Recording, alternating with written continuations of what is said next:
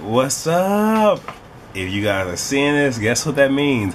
I'm back. I'm fucking back. And a full smile. Like my fucking second Long Island in. Y'all already know how the fuck I do this shit and everything. So, it is official. Yes, I am back. Expect multiple uploads. So I'm going to go ahead and start with Empire and get Empire out the way. So the next several videos will be Empire. I have not decided what will come after that, but just know that Real Housewives of Atlanta will be on time for tomorrow. Just want to put that out there.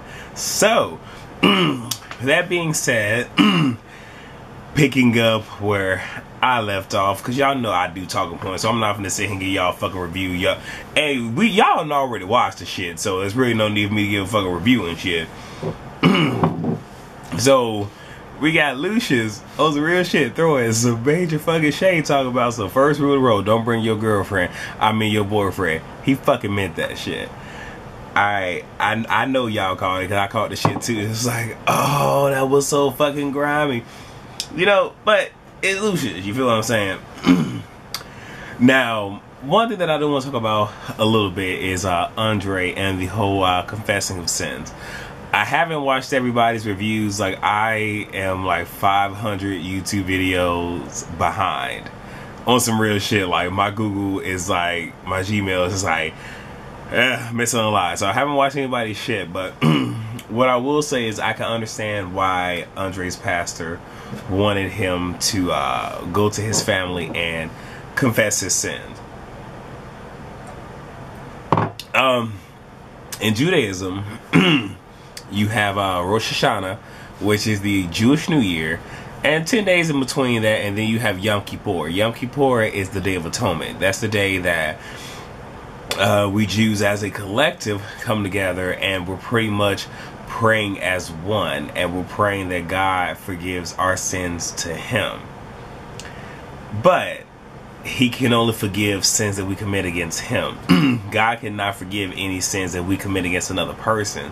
So it's up to us to go to that individual person and make right with them. Different than Christianity, of course, and I'm not here to draw comparisons and, you know, start an all-out battle, but it's one of those things where I can understand, you know, pretty much confessing your sins to them, more or less making peace with them. Because the reality is, in making peace with them, he's making peace with himself. And, you know, and y'all probably will hear me say this in the next couple videos, because I didn't, but it's like, in the black community, we do our best, or from what I've experienced in my life, more or less, is you don't talk about what goes on at home. You feel what I'm saying? You keep everything bottled in. You don't talk about it. And when you don't talk about it, it breeds so much darkness, hatred, resentment, and everything else. And only in talking about it most of the time, or even confronting the problem, more or less, can give you any type of closure and help you move on. So that's pretty much what it is acknowledging the fact that you've sinned against someone and going to that person and opening up. And, you know, hoping that that person, you know, more or less will forgive you, but you're taking the first step. But the main thing is, regardless of whether he or she forgives you or not, you forgive yourself. Because I'll be honest, and I'm not trying to turn this into a spirit and soul, but one thing to remember is the most important thing that you can do is forgive yourself. And I mean that wholeheartedly. And not to be, you know, anti-God or anything like that, but I've known so many people to sit here and pray and repent to God and still feel like shit. I've known people to sit here and go ask somebody else for forgiveness and still feel like shit. You know what I'm saying? It's just like, those are good measures, those are good means, but in the end, you know, until you forgive yourself, you're at peace with yourself, you owned what you did, you owned your past, and your past can no longer be thrown in your face. Only then can you be free of whatever it is that's going on. Enough about that, getting back to Empire, because I know y'all are just like, I done took y'all to the good book, up, back, forth, and all the way through, child. I know I did. What else? Child, with Tiana got stuck up. Did y'all see that shit? Oh, some real shit. It took me back to the Proud Family. I know some of y'all caught it. The Gross Sisters, like, she got smooth stuck the fuck up by the Gross Sisters. And shit, one was gross looking any motherfucking way. I'm just saying.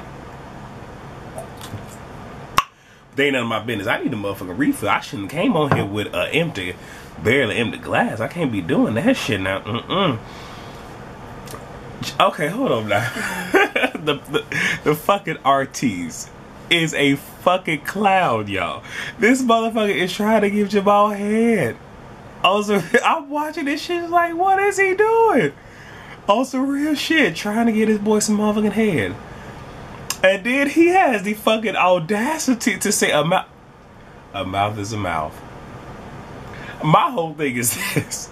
I'm gonna need for him to not sit here and try to, corrupt a house is not a home, A chair is still a chair, even when there's no one sitting there.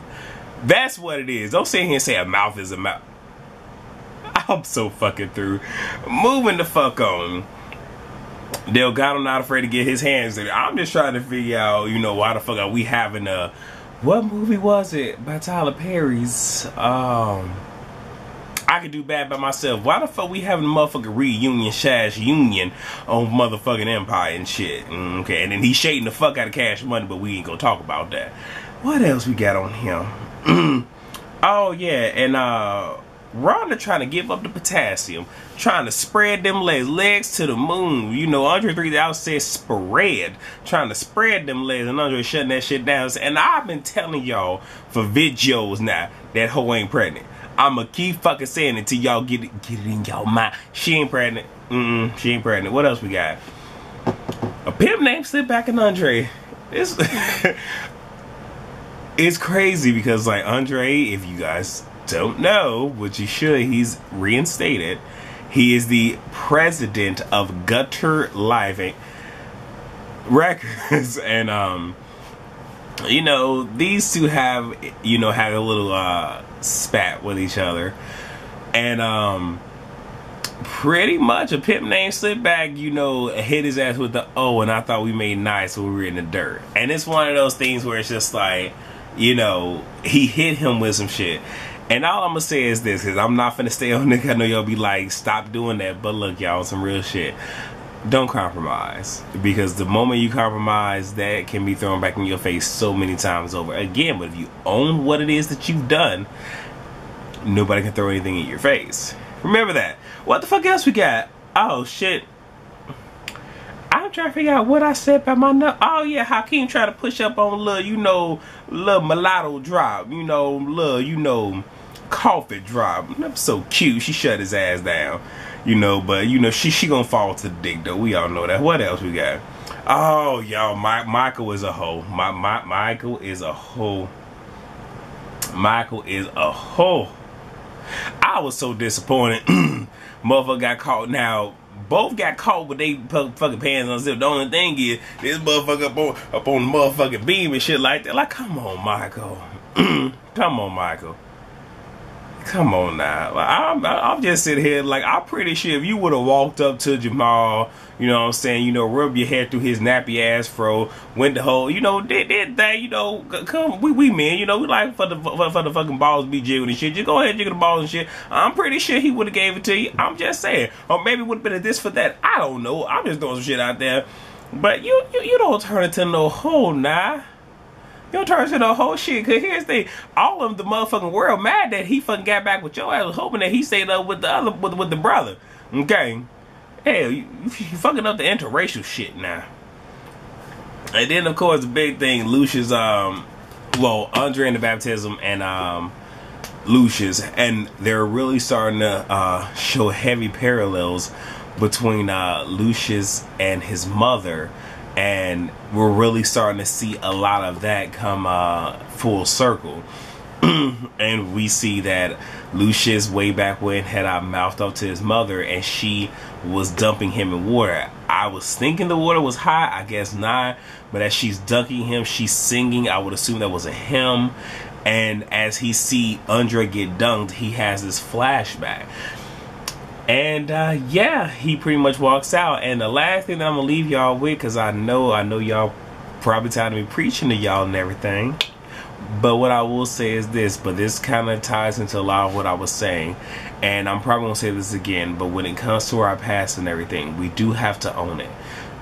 And not just in owning it, really coming to terms and to grips with a lot of what has happened, because I've even learned in my life that because of how things have happened to me in my past and how I've dealt with things in my past, it really plays into how I deal with things in my present and possibly in my future.